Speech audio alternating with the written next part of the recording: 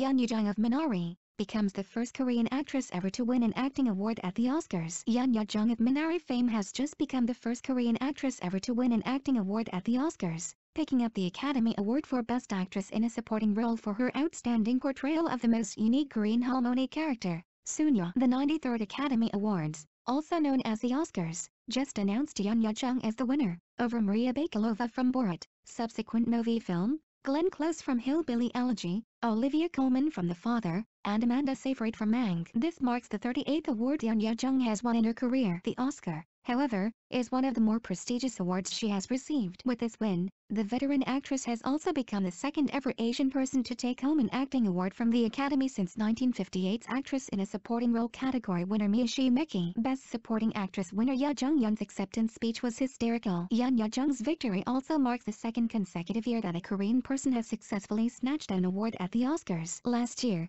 director Bong Joon-ho won 4 awards for his work on Parasite. Congratulations on making history, YOUN YUH Jung.